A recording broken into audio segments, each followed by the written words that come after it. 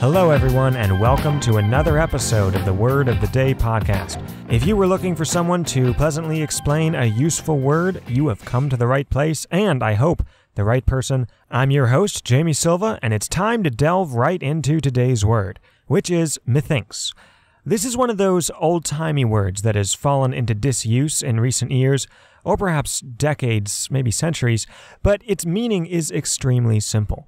Broken down, methinks is composed of two parts, me and thinks. Thus, it should be no surprise that when you put the two together, it's just another way of saying, I think. So the sentence, I think it's going to rain, is the same as, methinks it's going to rain. Super straightforward.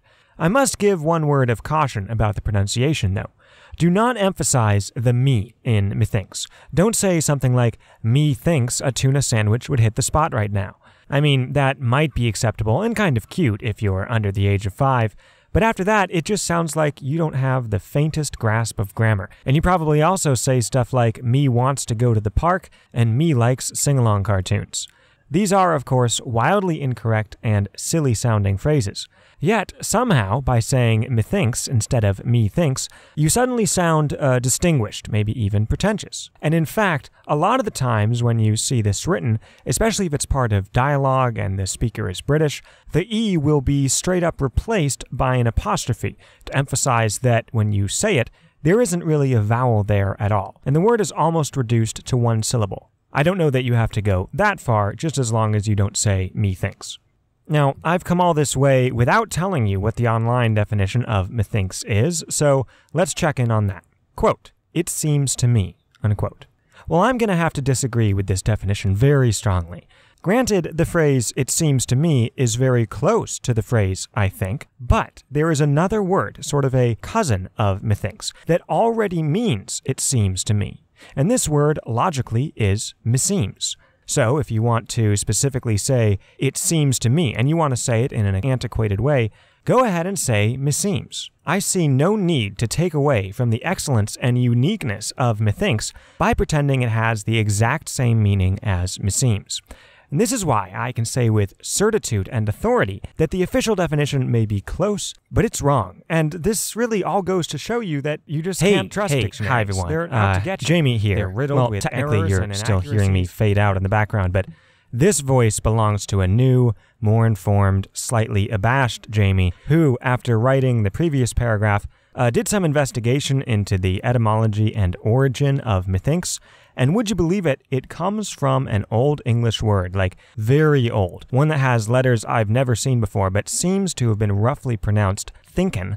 And contrary to how it sounds, that Old English word did not mean think. It meant seem. And by putting me in front of it and changing the ending a touch, it became me thinkth, translated, it seems to me. And after a couple centuries of thinkth coexisting with the totally separate English word think, enough people understandably confused the two or thought they were the same. And so they actually merged into one word, methinks. But because language doesn't always make sense, methinks kept the it seems to me meaning of that Old English word methinks, which I realize just sounds like I'm saying methinks with a lisp, but it really is a separate word, and spelled very differently, methyncth.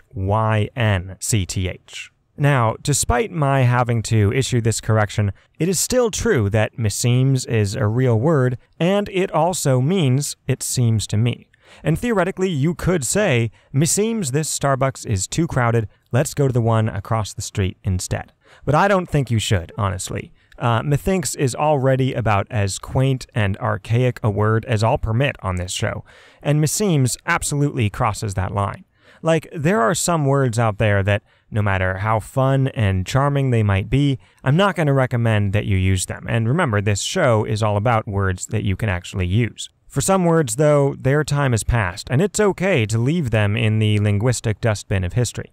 That's why I don't feature words like quoth, which used to be a past tense of the word say. And in fact, the famous line from Edgar Allan Poe's poem The Raven, which goes, quoth the raven nevermore, if Mr. Poe weren't being so poetic, he could have just written, the raven said nevermore. Quoth does still mean this, but I don't think anyone can use it today in normal conversation with a straight face. And it's the same thing for meseems. Methinks, however, has survived. It is still perfectly okay and normal to use, and you can absolutely toss it around if you like, even in business settings. Now, a quick and very basic word about usage for methinks. As I hinted at the outset, you can say this literally wherever you would say I think, and also, as we now know, wherever you would say it seems to me.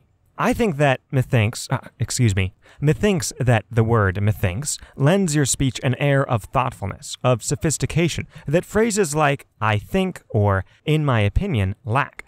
I've also always thought of methinks as being rather British, because it's common in many works of British origin, especially those set in older times like Robin Hood, King Arthur, the Canterbury Tales. In particular, methinks is inescapable in Shakespeare's plays and poems, where it appears over 150 times. Here are just a few examples drawn from circumstances both tragic and comic. First, from Romeo and Juliet, quote, "Oh look, methinks I see my cousin's ghost."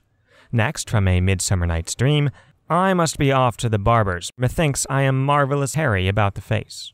From King Lear, "Give me your hand, far off, methinks I hear the beaten drum." From Henry VI, "Had he been taken, we should have heard the news. Had he been slain, we should have heard the news. Or had he escaped, methinks we should have heard the happy tidings of his good escape." And most famously from Hamlet, "The lady doth protest too much, methinks." The context where this pops up within the play is a little too complicated to explain here, but the phrase has lived on to this day, usually in the slightly adapted form, "Methinks thou dost protest too much." Basically, this means that if someone is stating an opinion incredibly strongly, or is defending themselves against an accusation very adamantly, they may be overcompensating for the fact that they aren't telling the truth, or that they have something to hide. Basically, they're trying too hard, which an honest and forthright person would have no need to do. So imagine I said something like, "Are you accusing me of leaving my socks on the floor instead of putting them in the laundry hamper? I wouldn't dream of such a thing. What an outlandish notion. I never leave my dirty clothes laying around. I don't now, and I haven't once in my entire lifetime. And as a matter of fact, I don't even own socks. I only wear slippers or flip-flops, so those couldn't possibly be mine." Right, so the fact that I'm going to such great lengths here to deny any fault kind of hints at the possibility that the socks are indeed mine, and I'm just so embarrassed or unwilling to admit this that I give this way over-the-top defense. And thus, whoever I am giving this defense to could justifiably say, "Methinks thou dost protest too much," i.e., it seems to me you're being way too insistent about this, and that's pretty suspicious. Let's close with just a couple more examples that don't come from Shakespeare. Example number 1. "Methinks a blizzard is coming," said Jeb, fidgeting nervously with his lasso. "We'd better herd the cattle into the barns for shelter." Example number 2. "These budget projections are very welcome news, methinks," mused Fred. "This definitely frees up financial space for pizza." Notice, by the way, that in these examples, as with the others in this show, you can put the methinks either at the beginning of an opinion or observation, or at the end. Either one is fine. Okay, that will do it for us. That will do it for today's show. I hope you enjoyed it, and if you did, you might also enjoy liking and following our Facebook page, which you should be able to easily find on Facebook by searching for the Word of the Day podcast. You can get updates about the show there, as well as neat little captioned photos and images that help bring the words that we feature to life.